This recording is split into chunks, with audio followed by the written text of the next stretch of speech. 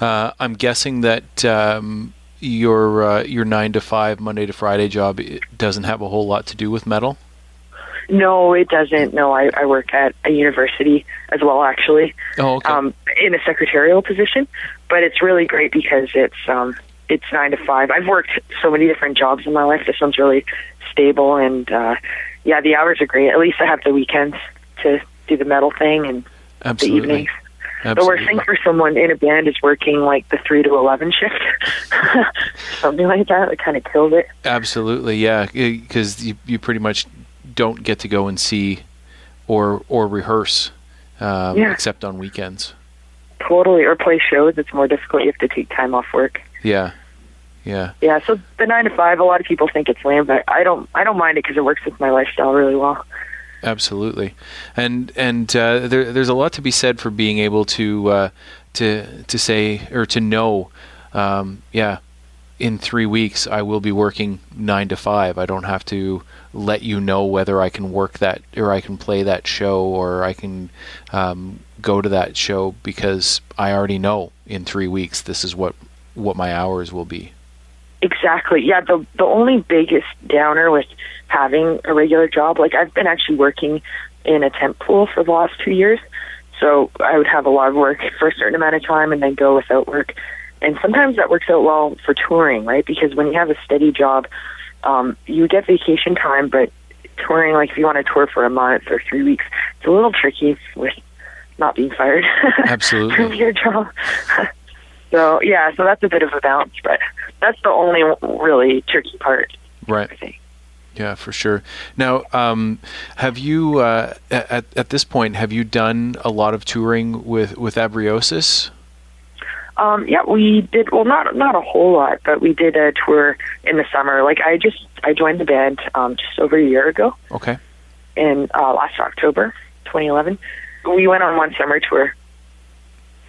We went out to, where did we go? Edmonton and back. Okay. Yeah, so that was for 3 weeks, I believe. Gotcha. And now with going out on that summer tour, was that kind of a precursor to starting the writing for Vessel, or had you guys already started working on the songs for Vessel at that point? Yeah, we had already actually started the recording process. Oh, wow. I think we had the drums and bass. Drums, bass and guitar, not completed, but we had been recording, and then we came back, and I think we had to do some more guitar and then vocals. Okay. But so we already had the album pretty much done. I might have made a couple lyrical changes, but nothing really big. We had it all wrapped up at that point. Gotcha. And so did you road test some of the songs? Yeah, for sure. And that's really, that's the best way. Once you're on tour and you're playing your songs every night, it really gets ingrained right into you. So that's the best way to really know them. And rehearsing's good too, but live really drives it home. For sure. And I guess that playing them live as well allows you to sort of know whether you're able to perform the songs live or not. I know there's a lot of bands who have written songs and then they go into the studio and record them and then realize, oh, there's no way we can recreate this live. Yeah, that's true. And, we've always kept that in mind because we don't want to, we want to be able to recreate the album live, basically. We don't want the album to be, have all this really technical stuff that we can't actually do. So we always keep that in mind in the writing process too. And then for sure playing live, you realize, oh, maybe this tempo, maybe it should be a little faster, maybe it should be a little slower. You can kind of work out the kinks. Right. And rehearsal is one thing, you're in your cozy little jam space, but when you're playing live, it's definitely a different experience.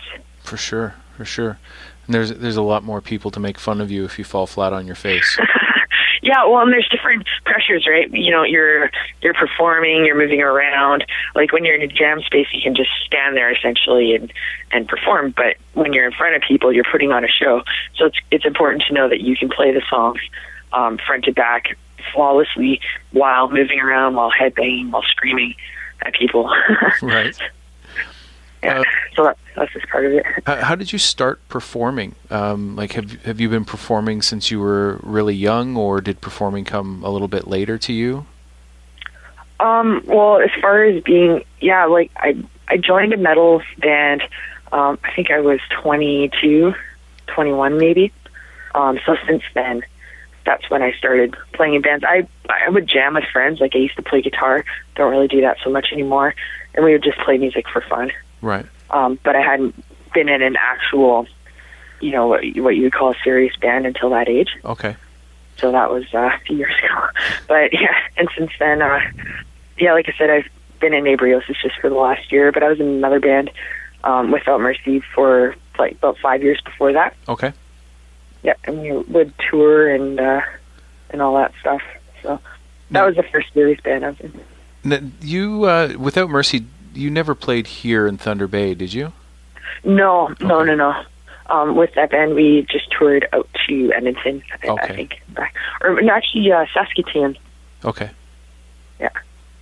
For some reason, I thought that that you had played here. I was looking at the Without Mercy album just before I called you, and I was trying to remember whether I'd actually seen you play here or not. Oh, I see. Yeah.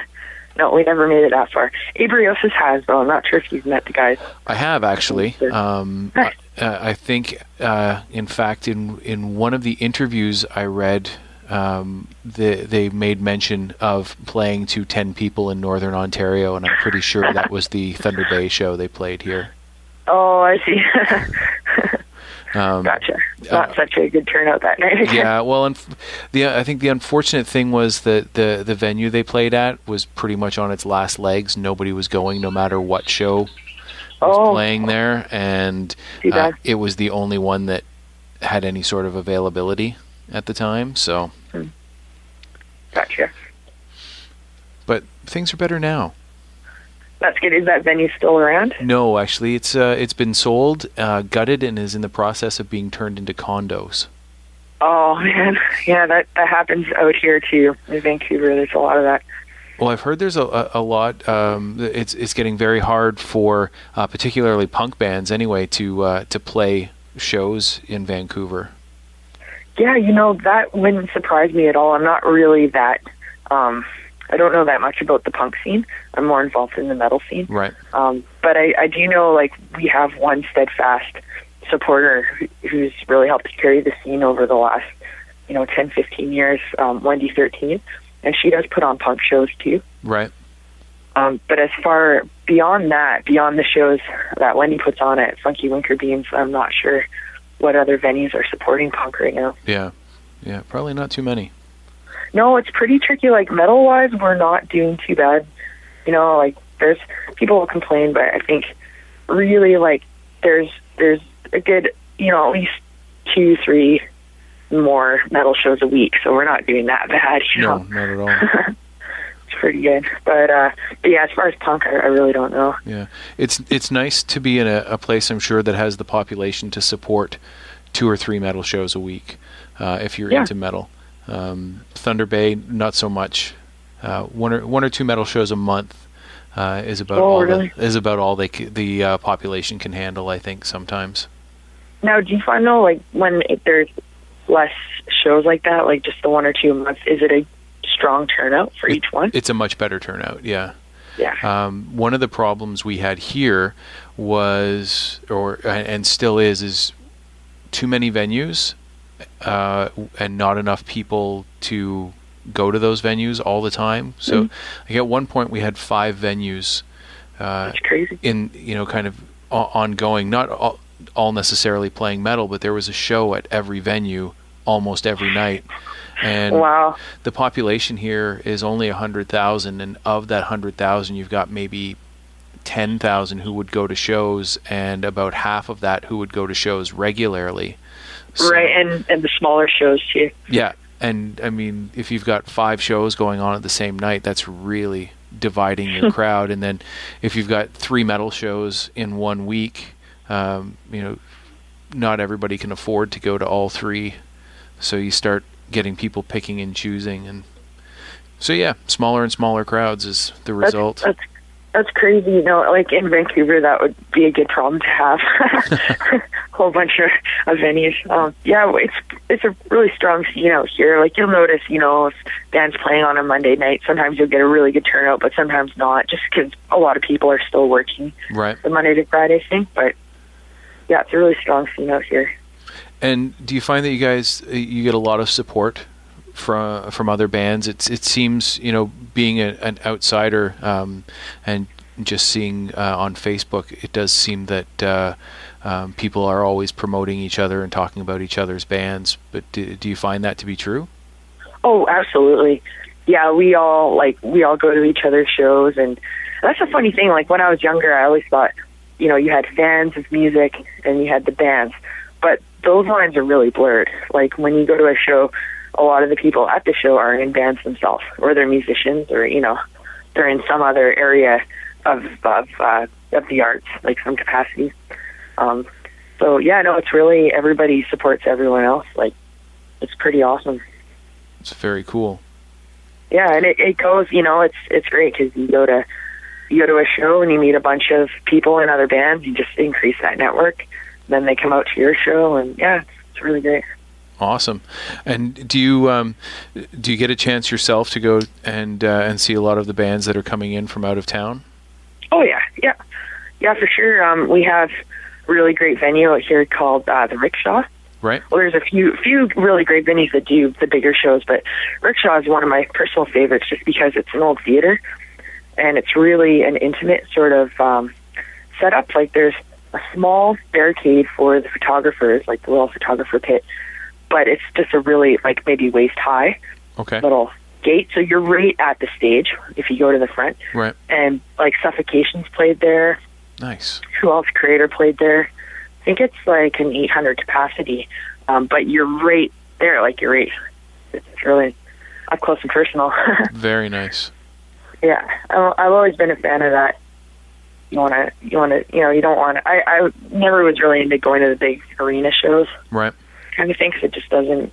You don't have that connection with the performer. Like when you're that close, it's sort of a give and take with the audience and the people on stage. Mm-hmm. Definitely. Do you, as a performer, do you find that you draw a lot of energy from the crowd? If you've got a lackluster crowd, your performance doesn't necessarily feel so on? Yeah, definitely.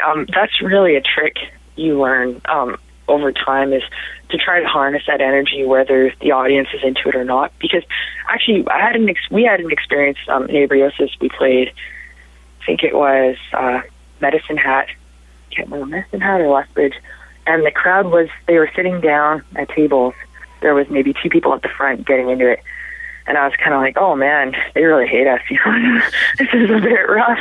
But I was like, oh, screw it, like we got to rock out, we got to put on a show, it's what we're here to do, we're going to have fun no matter what. So we just rocked out, and at the end of the night, people bought so much merch, everybody was really into it. They just didn't express it in the way that we expected, like starting a mosh pit. They were just sitting and watching and listening, right. But they were really into it, and we got really great feedback after the performance. But at the time, it kind of felt like they weren't digging it.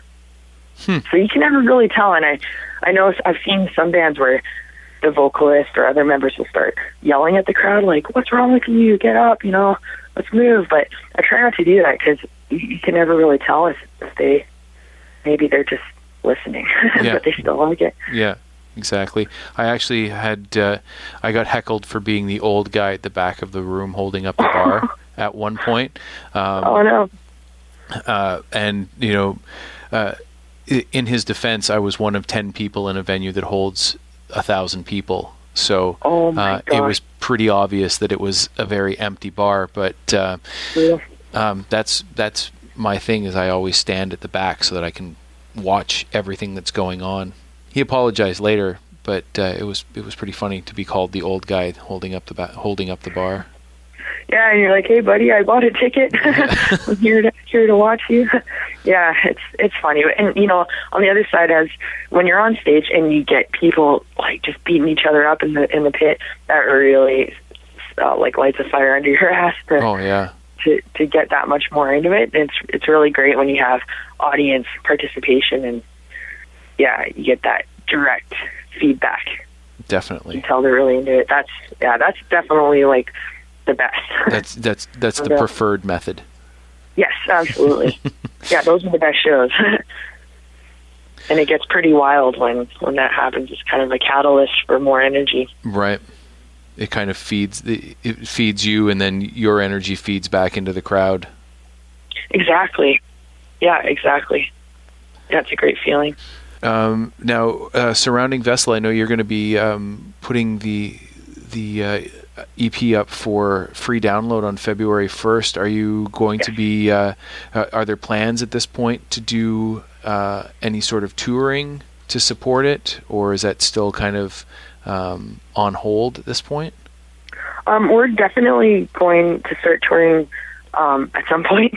We don't have a set date right now. Right. We're actually, funny enough, we're working on new material right now. I know we're just releasing the album, so it might seem kind of funny, but we just want to keep it fresh. Absolutely. Keep new material coming. So we're in the writing process right now, and we recorded a couple cover videos also last week, so we'll be releasing those. Excellent. In the next little while. So that'll be pretty cool. Yeah, for sure. Now, speaking of cover videos, correct me if I'm wrong, but you had done some cover videos for YouTube as well yourself prior to joining Abriosis, or even just while you were in the band? Both. Yeah, I guess I still make them. I haven't made one in a while. It's been maybe 6 months or so. But yeah, it's something I've been doing for maybe 6 years or so. Gotcha. Off and on. I don't put them out really regularly or consistently, but I've been doing it over the years. Very cool. And now, when you were joining Abriosis, was that something that they had? Did the band know you sort of prior to you joining? Yeah. Well, as we were talking about before, like, bands will go to each other's shows and things like that. So we did know. I knew about Abriosis before I joined, and I was really into their music. We actually played a show when I was in Without Mercy. We played a show with them, and that's when I picked up their previous album, Tattered and Bound. Right. And I found out that they needed a vocalist, so I tried out.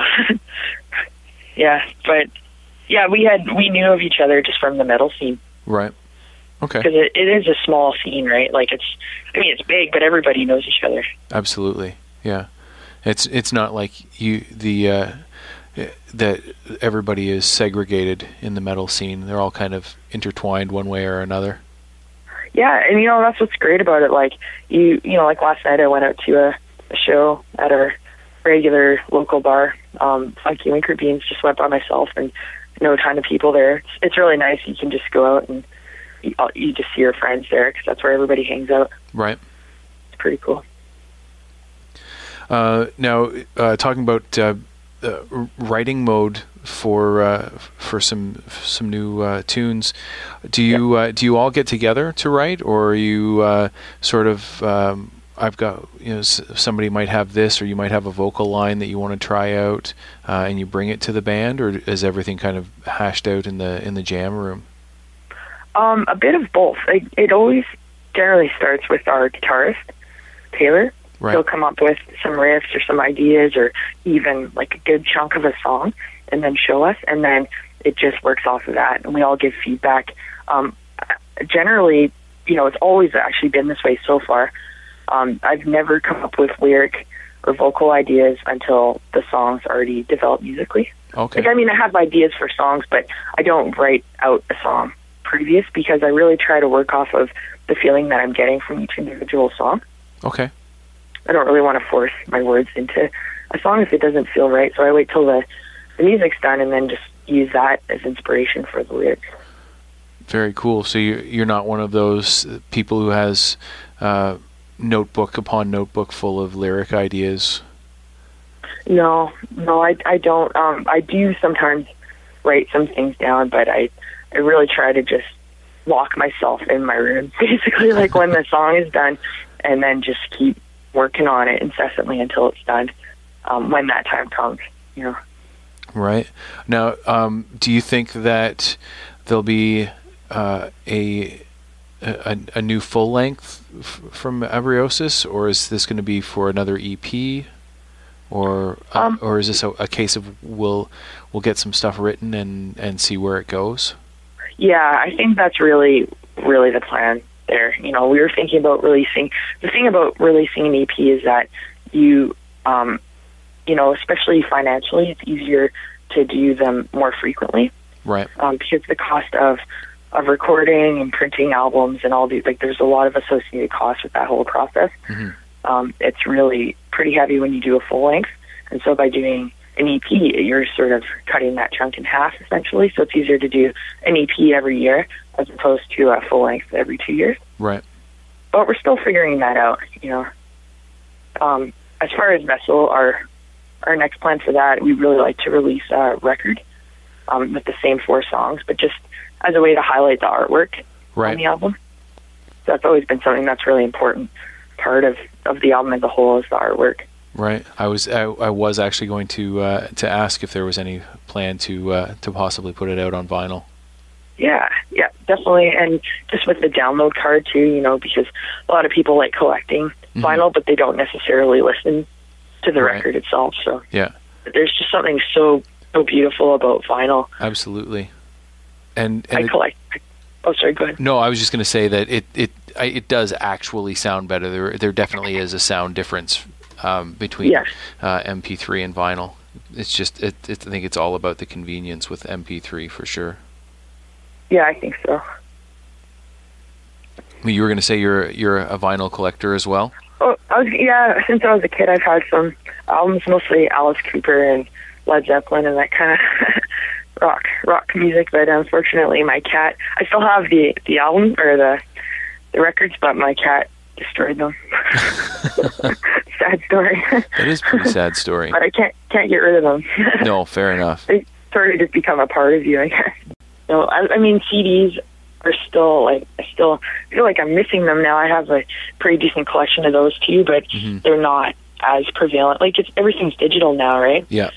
But even CD form, at least you still can hold the booklet in your hand and read through the words and see the artwork. And yeah, that's something that I think a lot of bands really don't want to lose. Mm-hmm. You know, so even with like with us, like, we keep everything free on the net because bottom line, we just want people to hear our music. Right. We want to expand our fan base as much as we can. I actually forgot what I was just saying, but yeah. but you're also still printing CDs so that people can have something physical. Exactly. Yeah, and the artwork is really important. So, like, with releasing vinyl, eventually, we want to keep that sort of physical copy around in some form or another. Absolutely. That's very cool. Well, Alexis, thanks so much for taking time to speak to me today. I really appreciate it. Oh, thanks for having me.